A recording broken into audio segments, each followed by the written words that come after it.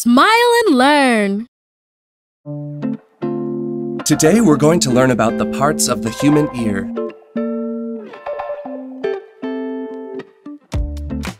The ear is the organ that creates our sense of hearing and balance. This organ is in charge of capturing sounds around us and sending the signal to the brain so that this reacts accordingly.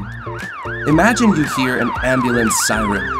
Your ear will signal the brain, and this will then signal the muscles to move so you can walk away. The ear is divided into three parts: the outer ear, the middle ear, and the inner ear. The outer ear is made up of two parts. The auricle is the part of the ear that captures sound waves.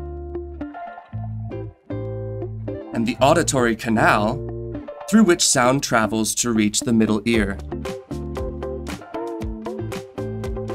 The middle ear is made up of the eardrum and three bones: the hammer, the incus, and the stirrup. These transmit sounds to the cochlea. The Eustachian tubes are also located in the middle ear. The eardrum is a membrane similar to a drum head, and it's located between the outer ear and the inner ear.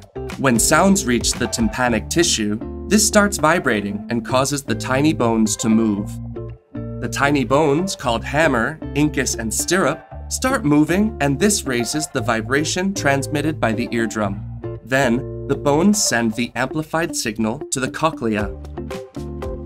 The Eustachian tubes connect the middle ear to the nasopharynx. Their main function is to equalize pressure within the ear so that the eardrum can properly transmit sound vibrations to the auditory nerve.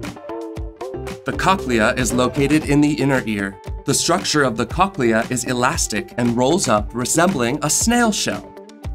This part of the ear is in charge of converting the vibrations received by the middle ear into nerve signals in order to send them to the brain by means of the auditory nerve. To take care of your ears, you should use earphones for no more than an hour per day, keeping the volume low.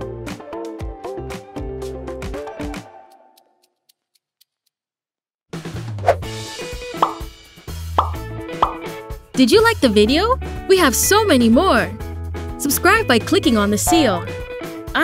And if you want to keep watching more videos, click on the boxes.